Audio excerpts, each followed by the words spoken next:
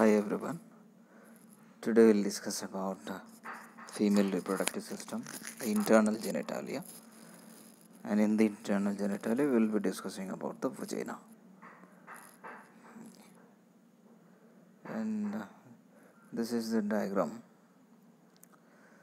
showing the external and internal genitalia of the female reproductive system. So in the previous class we discussed about the external genitalia or the vulva, which consists of labium majora, labium minora, then clitoris, urethral opening, vaginal opening, all these. So all these things we discussed in the previous lesson. Okay, and today we will be discussing about the organs which are present or which are situated within the pelvic cavity, and they are called internal genitalia. So these are all organs which are present inside, which are the part of the reproductive system. Only those organs which are present inside the body cavity, in the pelvic cavity, and those organs are called organs of internal genitalia. We'll see which are those organs that are the organs of the internal genitalia. Okay, so let's go through the introduction. So this internal genitalia, the organs of the internal genitalia are situated within the pelvic cavity. They are situated within the pelvic cavity, and the internal organs of reproductive system include the first one, vagina, then the uterus, then uterine tubes and ovaries. These are the organs of the internal genitalia: vagina, uterus, uterine tube and ovaries. And here you can see the vagina, then the uterus, then the uterine tubes on either side, and the ovaries on either side of the uterus. So let's discuss first about the vagina, and in the coming classes we will discuss about uterus, uterine tube and the ovaries. And first today we will discuss about the vagina. So vagina is a fibromuscular tube made of fibrous tissue and muscles, and it is formed of fibromuscular tube. It is lined with a stratified squamous epithelium. The inner lining of the vagina is of stratified squamous epithelium, and this is the connection between the external genitalia and the internal genitalia. So this vagina is the connecting link between the internal and external genitalia. The external genitalia, in which is the vulva, and the internal genitalia, which includes vagina, uterus, uterine tube and ovary. And this is the connecting link. Vagina is the connecting link between the external genitalia and the internal genitalia. Between the urinary bladder, it is present between the urinary bladder in front and the rectum at the back. And this is the structure which is present between the urinary bladder in front and the rectum at the back. So here you can see.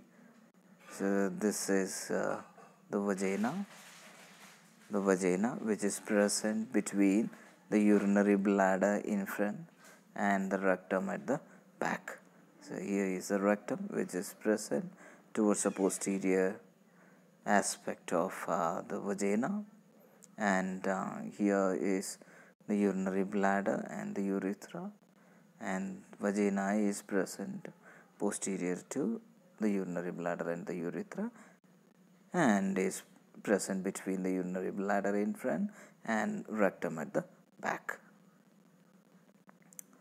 Okay, and it runs upwards and backwards, and it is running upward and backward, and joins with the uterus at the cervix. And here it is this urethra, which is going backwards and upwards, and joins with the uterus, and it goes upwards and backwards, slightly backwards, and joins with the uterus at its cervix. Okay, so let's see about its the length of the vagina. And the anterior wall of the vagina is about 7.5 centimeter long, and its posterior wall is about 9 centimeter long. So here this is the vulva, where the vagina opens into the external genitalia, and this is the fibromuscular tube, which is getting joined with the uterus. Here is the uterus, and it is getting attached with the cervix of the uterus. And this is its anterior wall, and this anterior wall is about 7.5 centimeter long, and this posterior wall is slightly longer, and this is about 9 centimeter long. And this has no secretory glands. This vagina has no secretory glands, but it has to be kept moist, and it is kept moist by the secretions from the cervix of the uterus, or we can call cervical secretions. The cervical secretions keeps the vagina moist, and also it has got a bacteria which reside within the vagina, and that is Lactobacillus acidophilus. Lactobacillus acidophilus is a bacteria which reside within the vagina, which is a normal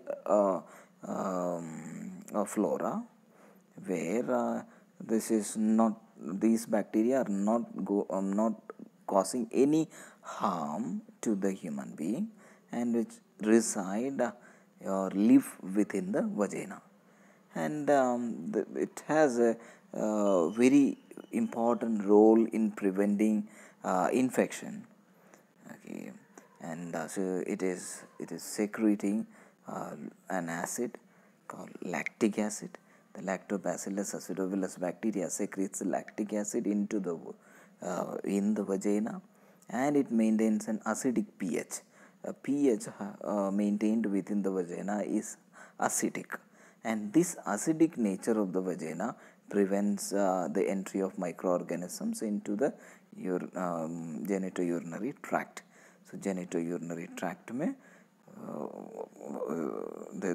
the entry of microorganisms are prevented by the acidic nature of the vagina, which is because of the lactic acid secreted by Lactobacillus acidophilus bacteria, which reside within the vagina. And let's see the structure. So structure means how the walls of the vagina are formed or made, and it is formed of 3 layers of tissues. The wall of the vagina is made of 3 layers of tissue, and there are 3 layers of tissue that makes the wall of the vagina. There is an outer layer, and a middle layer, and an inner layer. The outer covering or the outer layer is made of connective tissue, and that outermost layer of the vagina is called adventitia, and which is made of connective tissue. And there is a middle layer inner to that. It's a middle layer inner to that. Inner to the adventitia there is a middle layer, and that middle layer is a layer of smooth muscle. Smooth muscles forms the middle layer, and there is one more layer. There is one more layer inner to that. In the vagina, there is the outer layer is formed of connective tissue, otherwise called adventitia, and middle layer is a muscular layer, and the innermost layer, the innermost lining is mucosa. It's called the mucosa. And this mucosa is formed of stratified squamous epithelium. Mucosa formed by stratified squamous epithelium which lines the mucosa. So this layer, the innermost layer, is mucosa. And there are folds, there are circular folds in the mucosa. In the mucosa there are folds present, and they are called rugae, R-U-G-A-E. Those are called rugae. Those folds in the innermost layer or in the mucosa are called rugae. Okay. And so this is the structure, and in that this is the wall. This is the wall of the vagina, and this is the uterus, and this is the cervix where it joins with the uterus. And if you see here, a section of this wall is taken, and in that it is enlarged. The innermost layer, this innermost layer is the mucosal layer, and inner to that there is another layer, and this layer is the muscular layer, and into that is the connective tissue layer, and this connective tissue layer is otherwise called adventitia. So the outermost layer is adventitia, the outermost layer is the adventitia, and middle is muscular layer, and the innermost layer is mucosal layer. And here you can see the rugae. There are folds in the mucosa.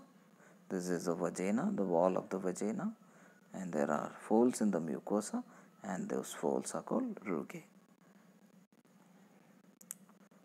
Okay, and let's see the blood supply to the vagina. The blood is being supplied by the oxygenated blood.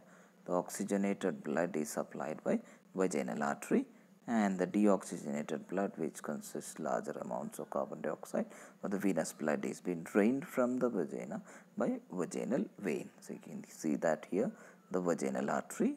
Here is a vaginal artery which brings oxygenated blood, then the vaginal vein, and which is taking away the deoxygenated blood from the vagina.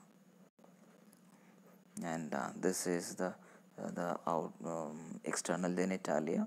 This is the vestibule into which the urethra opens. And here you can see the labia minora, and here is the hymen, and inner to that is the vagina, which is getting attached to the cervix. This is the cervix of the uterus. Okay, and that's all about the blood supply. The blood supply is through vaginal artery and vaginal vein. And the functions, let's see the functions of the vagina. So it is a receptacle for penis during sexual intercourse.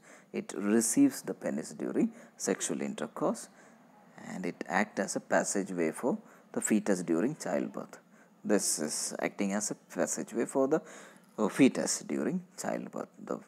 The fetus comes out through the vagina. From the uterus, it comes through the vagina into the exterior. Okay, so it is a passageway for the fetus, and this is the link between the external genitalia and the internal genitalia, which we already discussed. So main function is receives the penis during sexual intercourse, and it acts as a passageway for the fetus during childbirth. That's all, and that's all about the vagina. And thank you very much. So today we discussed about the female reproductive system. In the female reproductive system, we were discussing about the internal genitalia, and that too, the first one, vagina. Okay, thank you very much, and we'll continue with the uterus in the next class. Thank you.